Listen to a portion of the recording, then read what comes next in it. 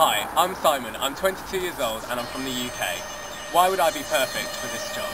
Well, my previous missions include spending a year travelling all around the world where I experienced many other cultures, which would make me a great ambassador for tourism Queensland. This included spending 6 months travelling all around Australia doing voluntary conservation, so I'm totally clued up on all environmental and tourist related issues in Oz.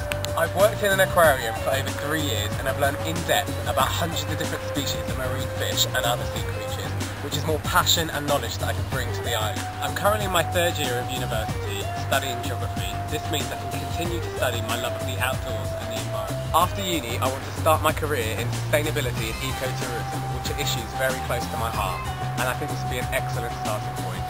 I think a lot of people will be applying for this job because of the sun, sea and sand. But for me, it's my life. Thank you for this opportunity, and I know nothing is impossible.